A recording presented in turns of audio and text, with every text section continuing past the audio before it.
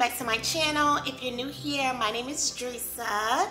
In today's video, you are going to see part 2 of my decorate, refresh with me, decorate with me, whatever you want to call it.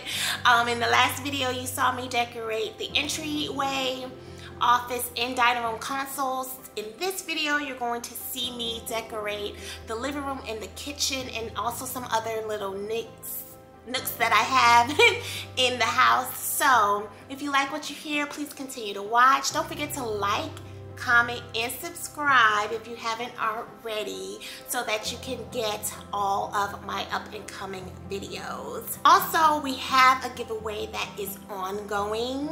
So it is supposed to end this Thursday, which is tomorrow. Hopefully I'll be able to get this video up for you guys tonight. But if you haven't already, go ahead and check out the prior video so you guys can enter into the giveaway if it's still open. Anywho, let's get straight into this video. Okay, for every refresh, you have to start off with a clean slate. So I am going to vacuum, fluff out the pillows, and have a blank slate. So I'm going to start off with my TV console, where I'm going to add this Homegoods catch-all box. I thought it was so cute, low profile. And then add my clay pot with some dry floral, and add this cute candle for some height difference.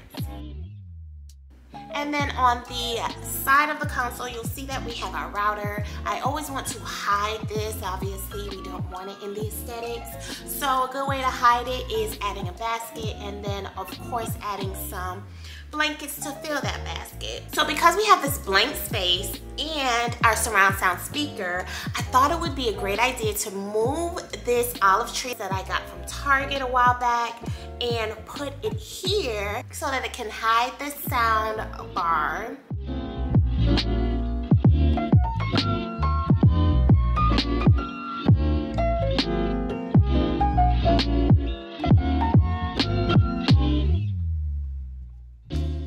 I'm gonna go ahead and add this cute little accent table that I got from Homegoods. You've seen in my prior video. It's really cute and dainty. And then just add something on it, such as a candle.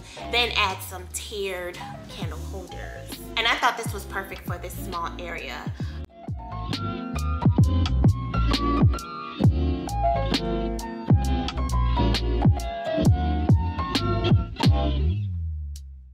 We're gonna go over to the coffee table now and add my new favorite addition is this Architectural Digest book, where we are going to add a vase on top. And then in the vase, I'm going to add these bushes that I got from Hobby Lobby. First pair of bushes you've probably seen before, but I just recently picked up this second pair. Now the second pair of bushes I got from Hobby Lobby as well, and it also has an asymmetrical look to it, so it just cascades out of the vase, and I just love how the combination looks together. And then moving over to adding some cuteness, we have the tray and the cellulite sticks that I got from Homegoods, and then adding this cute catch-all glass from IKEA. Lately, I've been loving the look of different candle holder sticks, not matchy-matchy, and that is the look. I really like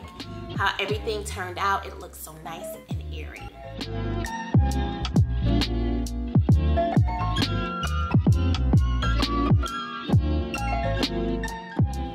So moving on to the couch. My couch is from American Signature. I'm going to add these Homegoods pillows that I always have year round. I am going to switch it out for my new pillows that is a part of my giveaway. I'm going to add the pillows that I'm including in my giveaway later on in the season, but as of right now, this is what I have on the sofa.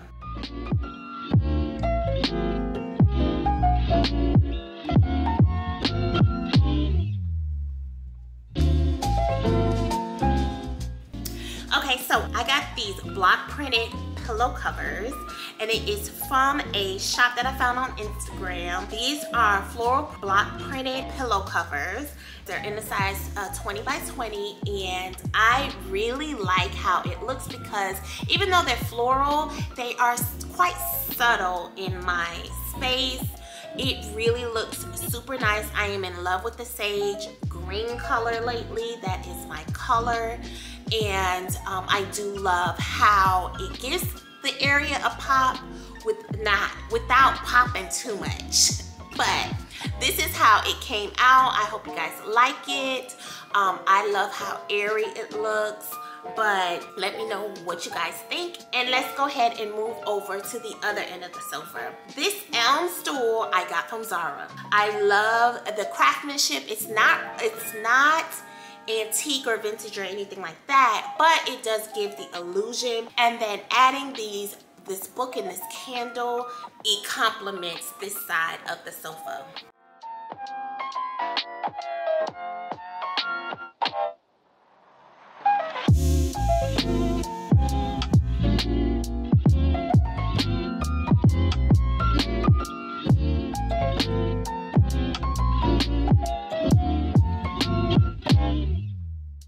So let's go ahead and move over to this little nook that I have. Now this stool I DIY'd, and I'll go ahead and link it. It's actually from Homegoods, but it was in this white color. And I'm gonna go ahead and add some books on it, and then this beautiful travertine spear that I got from Homegoods that everybody's been searching for. Gonna add that with the glass candle holder. And like I said, all these glass elements that I'm adding is giving such a beautiful Parisian, airy kind of look, and I am loving it. Okay, so moving over to the kitchenette, I am going to add this bowl that I got from at home, and the moss that you see, I just got some moss from Amazon and just added that to the bowl. Then off to the kitchen island, we have this Lazy Susan that I added, then added this vintage stone pan that I have. Now the colors are very similar, so I was kind of on the fence as to whether I liked it or not. Adding these candles in it just gave it more of like a romantic look. But I don't know if I love it. I may change this in the near future. But I went ahead and added some sage stick as well as some greenery that I got from Trader Joe's, just so that it didn't look so flat. So we're gonna move over to this one area of my kitchen counter space. These cutting boards I always have on the back. Then adding this Magnolia table book that you can get anywhere. It's been out for the longest. Then adding these hydrangeas that I got from Target a while ago. I really like how the petals on the hydrangeas are very light in that creamy look. And then because this area, I was not feeling it as well, I added a candle, but you're gonna go ahead and see later on, I added another candle that was of a different height and also different color to give in that brass warm look that it was trying to give, but it wasn't giving. So I'm gonna go ahead and tidy up, add a blanket for some coziness, and here is the final look. I really like how everything turned out. I'm gonna go ahead and give you a whole view of the entire downstairs, how cohesive everything came together. I really liked how the dining room complements the living room, the kitchenette complements the dining room. Everything came together, and I really love how this looks. You guys let me know what you guys think, and I hope to see you in the next video. Bye.